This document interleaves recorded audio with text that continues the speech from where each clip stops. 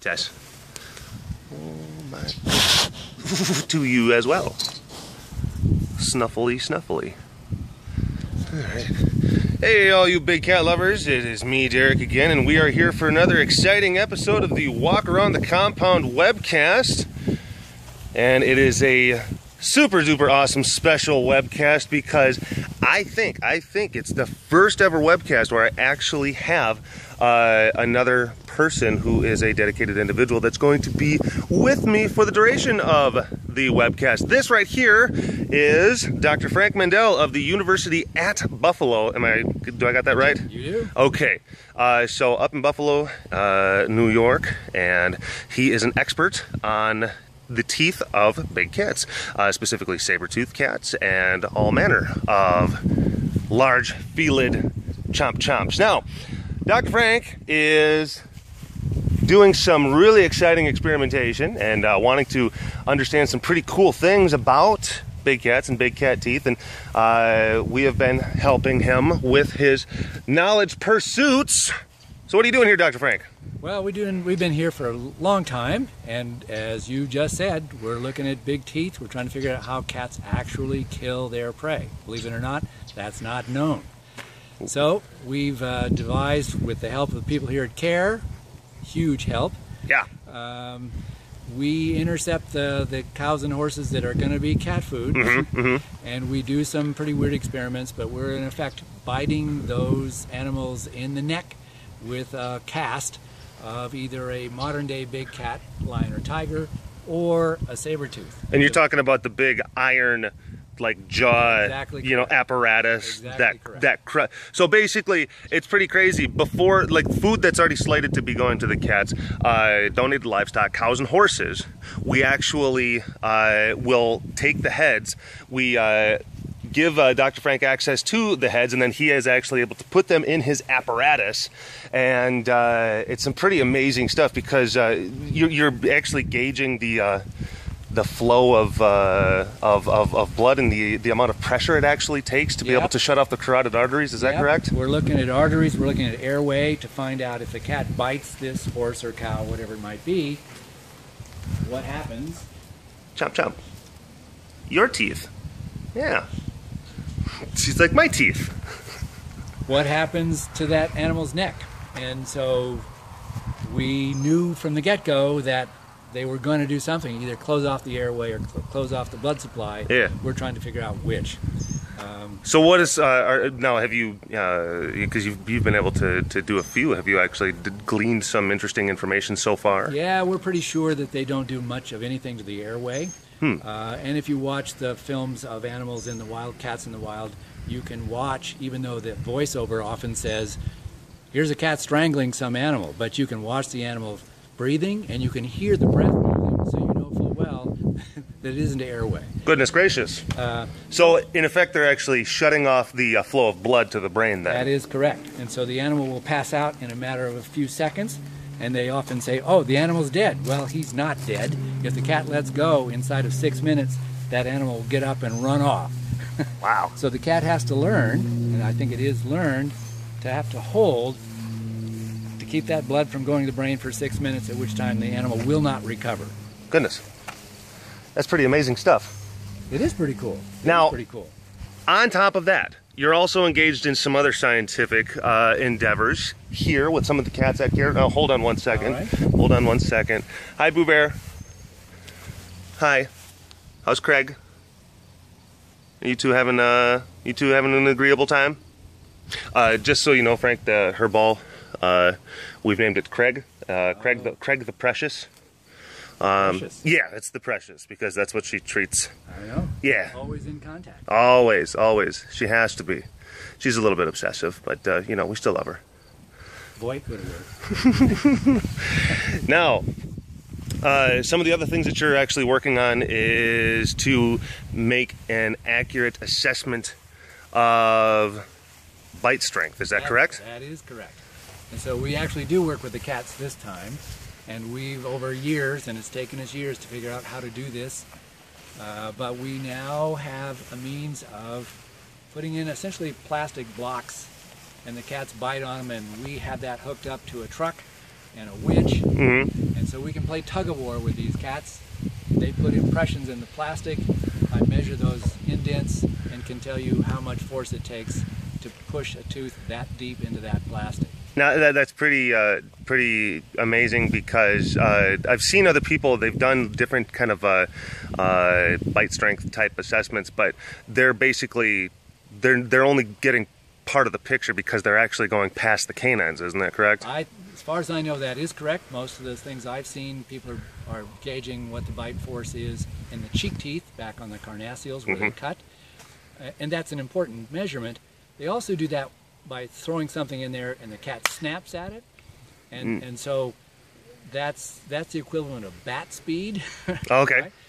So when you slam your jaws shut, right, you'll get a higher force than if you just bite slowly. Sure. So in this case, it doesn't matter what the speed is because they're pushing impressions into the plastic. No, you want to actually determine what like their overall like ability for continuous force would then be. Well, and I'm particularly interested in what the forces are at the canines, because that's what I think where the killing occurs.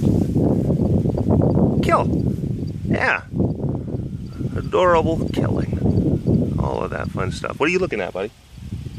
Flash. What's over there? I don't know, but you're just looking awful handsome right now. Looking awful handsome.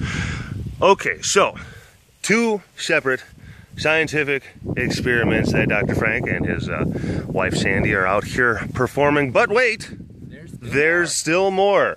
Not satisfied with trying to understand those things. Dr. Frank is actually wanting to glean information about other elements of big cat physiology. And what is that all about? Well, these are big cats, and they have virtually no way to cool themselves other than let water evaporate off their tongue.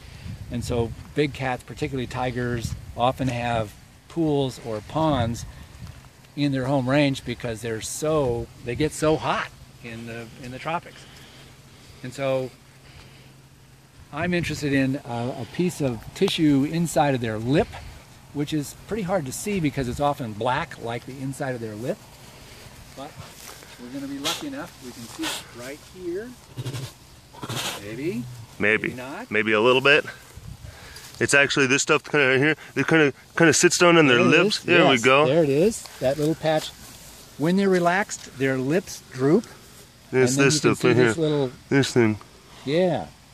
And it sticks up behind their lower canine and their first premolar, because there's a gap in there, and their head is down, and so spit that they're producing wants to run out. And so this, I call it a dam, because I think that's what it does. It dams that fluid in there, so the tongue is constantly bathed in saliva, and then they can continue to dampen their tongue and then let it evaporate. That's how they cool themselves. So it maintains the hypothesis is that is there. It is an evolutionary trait that allows them to maintain fluid inside of their mouth, correct? It's water conservation. Yeah, I think that's what it is.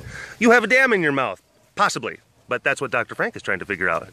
And you're basically you're taking ground temperature measurements, and then you're also taking air temperature measurements, and then determining like you're actually taking note of like how you're having better words. I'm sorry, folks. My words again. He is tongue-tied. I am a little bit tongue-tied, a little bit, but you're actually taking measurements of the cat's mouths themselves. Yes. Yes. We're taking measurements of the environment around them, airspeed, all those kinds of things. And as you might imagine, when it's really hot, these guys are sitting there with the mouth hanging open, and so I think that's when they're most vulnerable to losing fluid, and that's when this dam should be up.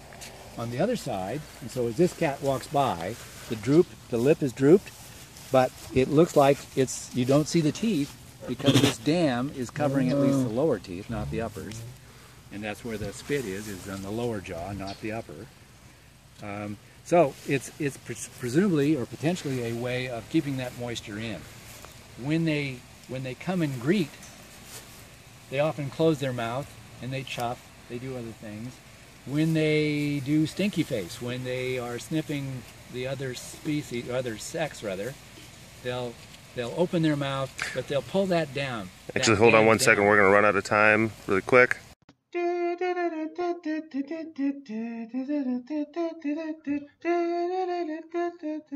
Because doing the dual camera thing, I only have 10 minutes. Oh, wait, actually, it's recording right now. I must have just hit the button again. Okay, so let's just go ahead and just start right where we were at, right there.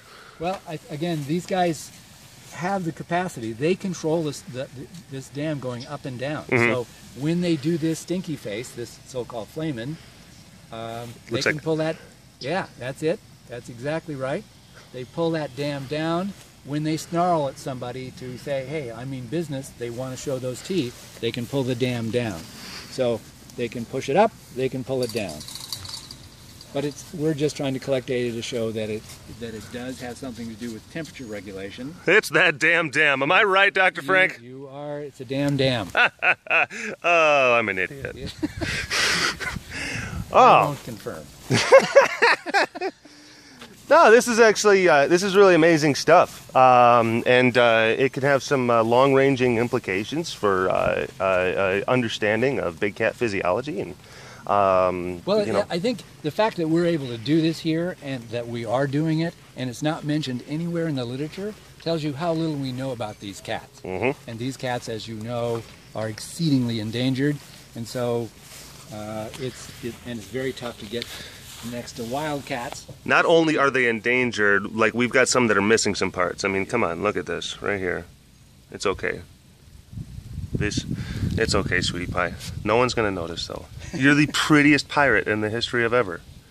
She's just like, now you're bringing attention to my eye. Hey, Savannah. Oh, okay. I think that she's either focused or she's probably a little bit upset that maybe I was actually calling attention. Her mouth is closed. When she's focused, her mouth closes. Yeah.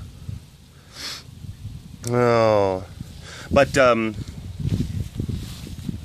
yeah, the ability that well, I guess the ability to glean this type of information, you know, from these animals in a more structured environment is definitely beneficial to trying to get that knowledge. These cats have to be used to people. You can't get close enough to take any measurements without them eating you in the wild. That is true. Or running from you. It would be a little bit difficult to go into the wild and actually put a thermometer inside a cat's mouth and get underneath their tongue. It is. You know. So here's a great place. They know you. We can experiment. Yeah. Oh, and also once we get the bite apparatus design amendment approval, we're actually going to be doing a little bit of tiger fishing, I guess, so to speak. Yeah. Pretty soon. We'll be dragging some big fish. Look at her. She is just looking at us right now. Danya loves me. Oh, does Danya love you? She would love to eat me. Look at that. Just stay right there. She just stares every time I go by. You've got to be kidding me. That's stock. Oh, that's too funny. Danya and Dr. Frank. She does. Oh my goodness. Can you come this way? I can. And she will follow. Notice she does not move a muscle. And when I go by, oftentimes she'll come up on the screen, bang, when I've got my back to it, but not before. But that's a stock. Absolutely it is. Stock. Oh my gosh. And it's only for me. I mean, I feel special. Yeah, you should. You should. I can feel that stare right through my shirt. Danya, what are you doing? Boom, there she comes. What are you doing? Are you being mischievous? And then she comes up and wants to see. Look at that. Yeah, she's actually being a little bit... Oh my goodness. Yeah. Alrighty, Danya. Danya. Cool. Danya and Levi both have a special fondness for Dr. Frank. For Dr. Frank. Yes. Cool. Well, I think that was a really awesome conversation. I appreciate the joining of me on this glorious walk around the compound webcast. And yeah, this is it's always really exciting when we're able to get some things done with Dr. Frank here. Thank you for having us. We really love it here. Yeah. And Crazy Pants over here. So, I hope that you folks at home enjoyed that episode of the Walk Around the Compound webcast. And we're going to go ahead and try to get away from Miss Danya, who is acting a little bit crazy pants. So, take care, folks. Bye-bye.